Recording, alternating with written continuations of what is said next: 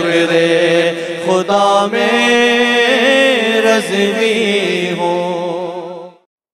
Allah Almighty, by His divine grace and by His mercy, has created man in the best of molds. And by creating man in the best of molds, Almighty Allah has given a special fazilat to insan. And this fazilat and this maqam and this excellence that insan has is only and only because your and my master, Sayyiduna Maulana Muhammad sallallahu alaihi wasallam, came into this physical world in the form of insan. Although Huzur Akram sallallahu alaihi wasallam is Noor, and there is no doubt about this. It is our aqidah. हमारा अकीदा यही है ना कि रसूल अकरम सल्लल्लाहु अलैहि वसल्लम नूर है. This is our aqidah. But Huzur sallallahu alaihi wasallam came in the form of bashar. He came in the form of man, शक्ल बशर में तशरीफ़ लाए. मगर हम और आप जैसे बशर नहीं है, बल्कि अफ़दलुल बशर. He didn't come in the form of ordinary man like you and I, but he came in the form of the best of men. And how unique is the beloved Rasul sallallahu alaihi wasallam?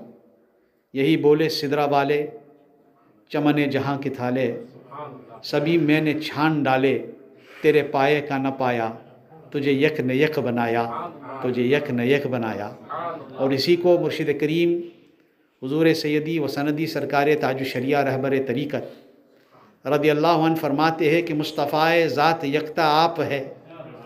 या रसूलल्लाह सल्लल्लाहु अलैहि वसल्लम, मुस्तफ़ाए ज़ात यकता आप है, यक ने जिसको यक बनाया आप है, आप जैसा कोई हो सकता नहीं. या रसूलल्लाह सल्लल्लाहु अलैहि वसल्लम, आप जैसा कोई हो सकता नहीं, अपने हर खूबी में तन्हा आप है.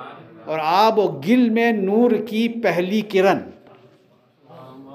आब व गिल में नूर की पहली किरण. आब पानी, गिल मिट्टी.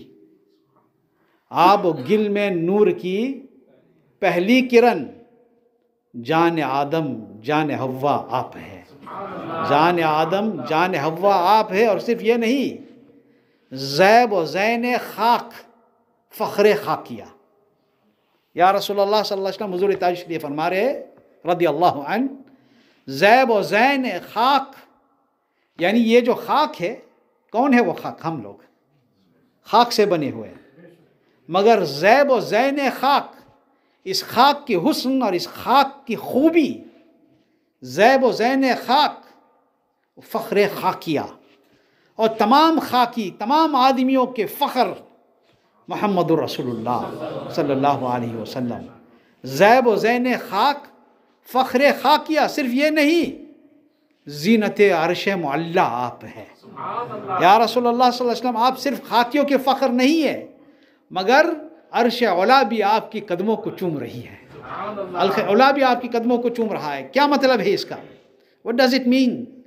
That Allah has given such izzat to humans because of the beloved Rasul sallallahu alaihi wasallam. But Allah Almighty created us as humans, and Allah gave us this fazilat. But with that Allah gave us जिम्मेदारी. हर एक की एक जिम्मेदारी होती है. अल्लाह ने हम लोगों को इंसान तो बनाया है, हमें इंसान बनाया है ज़रूर, मगर इंसान को जिम्मेदारी भी दी. Allah gave man a sense of responsibility. Everything that has been created in this dunya has been given a zimmedari. Everything that is created has a reason for it. हर चीज़ को एक ख़ास किस्म की जिम्मेदारी दी गई. आप क्या सोचते हैं कि सूरज की क्या जिम्मेदारी है? What is the job of the Suraj? What is the job of the sun? कि come out in the east and set in the west, ना? क्या कहते हैं आप लोग डच? उस में, हाँ, उस तरफ से निकलता है और वेस्ट में जाता है. comes out from the east and sets in the west. आप कितने बार देखे कि सूरज वेस्ट से निकल के ईस्ट में जाता है? देखे आप कभी? नहीं देखे ना, क्योंकि उसकी जिम्मेदारी वो है, अल्लाह ने उसको वो जिम्मेदारी दी, वो काम दी कि तुम ईस्ट में निकलो और वेस्ट में डूबे, यानी सनराइज ईस्ट में होगी, सनसेट वेस्ट में, ये उसकी जिम्मेदारी है। आप चांद को देखें, उसकी क्या जिम्मेदारी है कि रात में निकले और खूब खूबसूरत बनाए आसमान और ज़मीन को, जब अंधेरा है तो उसमें रोशनी दे, उसकी जिम्मेदारी है ना वो। सितारों की जिम्मेदारी है कि खूब चमके, this is there duty, this is why Allah made them there. मगर हकीकत को अगर देखा जाए, हकीकत को जब देखा जाए कि असल ये सोचने पे आदमी मजबूर हो जाता है, मगर इसको सोचने के लिए मुसलमान होना ज़रूरी है। इस बात पे ध्यान देने के लिए मुसलमान सिर्फ नहीं, हाँ मुसलमान ही होना चाहिए, क्योंकि असल में मैं कहने वाला था कि सुन्नी होना चाहिए, मगर सुन्नी ही मुसलमान है। इन रियलिटी द सुन्नी सहीहुल अकीदा इज ओनली मुसलमान, बाकी नहीं। तो एक मुसलमान, सुन्नी सहीहुल अकीदा मुसलमान को यह सोचने पे मजबूर कर देता है इसकी मोहब्बत और उसकी इश्क कि अल्लाह ताला ने चाँद को इसलिए रखा कि वो जो है आसमान में रह के ज़मीन को रोशनी दे, मगर इश्क ये कहता है कि उसकी एक और ज़िम्मेदारी ये थी कि जब मेरे नबी अपने उंगली से इशारा करे, उसको ये भी जिम्मेदारी दी गई है कि जब मेरे नबी अपने महद में इशारे करे तो जिधर मेरे नबी की उंगलियों की इशारे हो जाए उधर तुम चलते जाना, उधर ही चलते जाना। ये चांद की एक जिम्मेदारी थी, बड़ी जिम्मेदारी। और क्यों बचपने में रसूल पाक सल्लल्लाहु अलैहि वसल्लम अपने महद शरीफ में इशारा फरमा रहे हैं और चांद इधर उधर जा रहा है। While the beloved Nabi is in his cradle, he is moving his Mubarak finger and the moon is going from one end to the other. You think about it, सोचने पे आदमी सोचता है कि क्यों, क्या वजह है। ये असल में यही है कि उनको पहले से ट्रेनिंग हो रहा था कि नबी के इशारों पे चलने की आदत बना दे, नबी के इशारों पे चलने की आदत बना दे। अब बस इधर उधर चल रहे, एक दिन होगा कि मेरे मुस्तफ़ा इशारा करेंगे तो सीना को फाड़ना पड़ेगा, दो टुकड़ा होना पड़ेगा। पहले से तैयार हो जाए, वो सूरज, वो चांद की असल जिम्मेदारी है। और सूरज rises in the east and sets in the waste. कभी आपने वेस्ट में निकलते हुए नहीं देखा, मगर मकाम साहबा में चले, गो टू मकाम साहबा। द बिलवड रसूल सल्लल्लाहु अलैहि वसल्लम is with Mawla Ali radiallahu an, and Mawla Ali is with the Rasul, and the time of Salatul Asr is going, ये बार बार आप सुन चुके। असर की वक्त ख़त्म होती जा रही है। हज़रत मौला अली रदियल्लाहु अन शेर खुदा, हसनैन करीमैन की वालिद, वो हुसैन रदियल्लाहु अन जिन्होंने मैदान करबला में हालत सजदे में अपने सर को कटा दिया था। हम लोगों को मस्जिदों में सर झुकाने में परेशानी हो रही है। We find it difficult to go towards the house of अल्लाह। वो मस्जिद जिसमें आपको ज़बरदस्त कापट बिछी हुई है आराम के लिए, वो मस्जिद है जिसमें आज आपको हीटिंग मिलती है, वो मस्जिद है जिसमें छत और दीवार है। इमाम हुसैन के सजदे को भूल गए मैदान करबला पे, हैं? न मस्जिद में, न बैतुल्लाह के दीवारों के साये में, न मस्जिद में, न बैतुल्लाह के दीवारों के साये में नमाज इश्क अदा होती है तलवारों के साये में, नमाज इश्क अदा होती है तलवारों के साये में। और शमशीर बकफ कातिल है खड़ा और कोई रहे सजदे में पड़ा, कहती है ज़मीन करबो बला इस शान का सजदा खेल नहीं। This is the kind of सजदा they made, this is what they did for the pleasure of अल्लाह। कि रूह जिस्म से निकलती भी हो तो साथ साथ रब कदीर की दरबार में बारगाह में सजदा रेज हो जाए। हम लोग को इतनी आराम मिलती है। How much comforts do we have? We have everything. बस ये है कि थोड़ा मेहनत करके चल के जाना पड़े। आज अफसोस से कहना पड़ रहा है, it's sad we have to से it, that to go towards the cinema nobody complains, to go towards गुनाह nobody complains.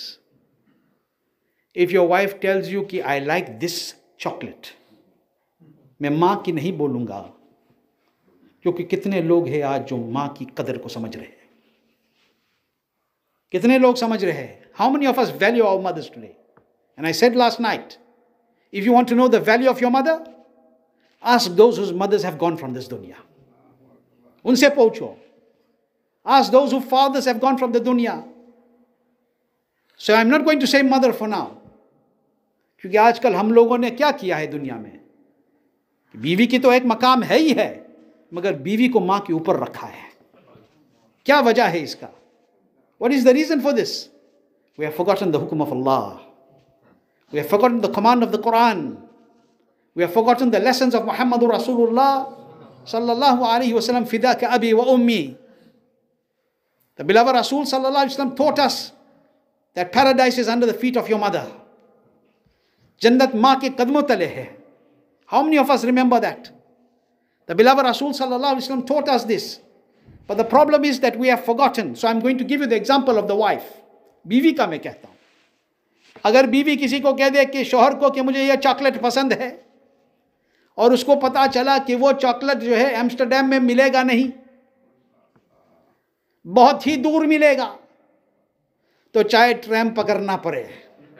हाँ, चाहे ट्रैम पकड़ना पड़े, चाहे ट्रेन पकड़ना पड़े, चाहे ट्रैम पकड़ना पड़े, चाहे ट्रेन पकड़ना पड़े, चाहे कार में जाना पड़े, चाहे बस लेना पड़े, और अगर उसकी जेब में इतने पैसे हैं कि उसको मालूम है कि बीवी को जो पसंद है वो एम्स्टरडैम, अल्मेरा और कहाँ कहाँ जो है मिलेगा नहीं, ये चीज़ जो है दुबई में मिलेगा, तो जेब से क्रेडिट कार्ड निकाल के स्वाइप कर दिया उसने कि बीवी की पसंद वाली चीज़ जो है दुबई में मिल रही है, जाके लेके आओ.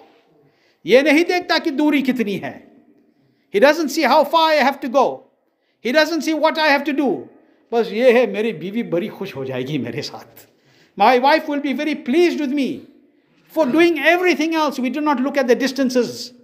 But when it comes for the pleasure of Allah, we look at distance. When it comes for the ibadat of Allah, we look at distances. It is time for us to re-evaluate our lives. Allah has given us a zimmedari. Allah has given us a responsibility. And the responsibility which Allah has given us is that Allah has created us for what? Has Allah created us to buy chocolates? Has Allah created us to look for burgers? Has Allah created us to look for dunya? Why has Allah created us? وَمَا خَلَقْتُ الْجِنَّ وَالْإِنسَ إِلَّا لِيَعْبُدُونِ. Allah created us for His ibadah. Allah created us to remember Him. And Allah created us so that we may become true servants in His court. इसीलिए हमें पैदा फरमाया. This is why we're in the dunya. But the problem is that today we have become so ultra modern. हम इतने western ideology में डूब चुके हैं कि हम अपनी जिम्मेदारियां भूल रहे हैं. We have forgotten what is our responsibility. We have forgotten something very important, which Hazrat Maulana Shakil Sahab was saying in his takreer. He said, everybody says कि मौत दूर है, death is far. A young man says, बुढ़ापे अभी बहुत दूर है, still very long before I become old. Everybody says that I will make ibadat when I'm an old man. When I become old, then I'll go to the masjid. When I become old, then I'll go and make hajj. Ask the old man how easy it is to make Safa Marwa, Sa'i. Ask those who are old how difficult it is to do tawaf at their age. Said, I will do when I'm old. Listen to what Sarkar-e Mufti Azam said. Look at what Sarkar-e Mufti Azam said. He said, Riazat के यही दिन है, बुढ़ापे में कहाँ हिम्मत. रियाजत के यही दिन है, बुढ़ापे में कहाँ हिम्मत. जो कुछ करना है अब कर लो, अभी नूरी जवां तुम हो. Do it in your young age. Allah loves the ibadat of the young people. Allah loves when a young person strives to remember Him. Instead of spending hours, how much of time, and I've said this before, how much of time we spend on social media. And I don't want you to answer. जवाब ना दो मुझे आप. आप मुझे जवाब मत दो. आप अपने आप से जवाब दो. आप अपने दिल में जवाब दो कि कल से लेके मगरिब की बाद से, ज़्यादा देर तक मैं नहीं बता रहा हूँ, मगरिब से लेके आज नमाज फजर तक आपने कितने वक्त अपने रब की याद में गुजारे और कितने वक्त आपने सोशल मीडिया पे गुजारा. आप अपने आप से ये सवाल करें. Ask yourself this question. Think about it. Allah has given us life. Allah gives us this oxygen that we breathe. Allah gives us this hand. Allah has given us these legs. Everything is from Allah. But we are using what Allah gave us to abuse that which is a ni'mat. With this hand, instead of picking the Quran, we are picking that which is not allowed. With these legs, we are walking towards that which Allah has told us not to go. Sochne ki baat hai that Allah created us for His ibadah. But if you do anything good for the pleasure of Allah, then that will also be counted as ibadah. You will get the sawab of ibadah there as well. If you work the entire day so that you earn halal, you eat halal, and you get strength in your body and you can stand in ibadat of Allah, then all that is mehnat is kabul in ibadat. It is all counted as part of ibadah. But our problem is that the West has destroyed us. The West has made us his slaves. हम western दुनिया के गुलाम हो चुके और इस गुलामी में हमें हकीकत नजर नहीं आता. Allah has created us here for His ibadat. But with His ibadat, He created us to see something. He created us to see that make my ibadat, become successful in the dunya, and in the akhirat I'll show you the real reason for your creation. In the akhirat I'll show you the real wisdom. And what will you see? In the words of Ustaz Zaman, Shahanshah Sukhan, Hazrat Allama Maulana Hasan Barelvi radiallahu anh. He said, Ya Rasulullah sallallahu alaihi wasallam, he speaks about the beloved Rasul sallallahu alaihi wasallam. What does he say? He says, Shab-e Asra ke दूल्हा पर निछावर होने वाली थी. Shab-e Asra के दूल्हा पर निछावर होने वाली थी. नहीं तो क्या गरज थे इतने जानों के बनाने से. All these lives are created so that they can be sacrificed at the feet of Muhammad Rasulullah sallallahu alaihi wasallam. So when our masajid are built, when our masajid are constructed, when we have places for ibadah, we must make shukr in the court of Allah. Think about those places where the Muslims cannot go to masjids. Think of those places where they do not have masjids. Think of those places that they have to hide their musallas, like in China. In so many places in China, they have to hide their musallas.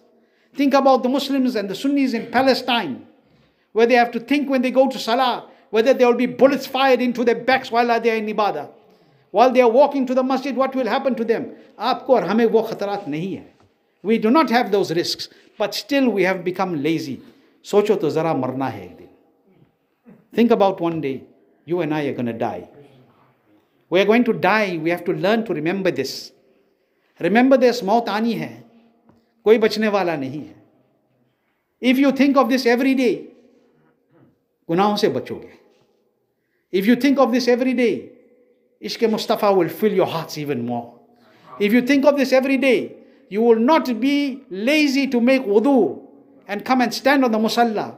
And I said last night as well, if you as parents do not stand on the musalla, your children will not do it. If you do not go for ibadah, your children will not do it.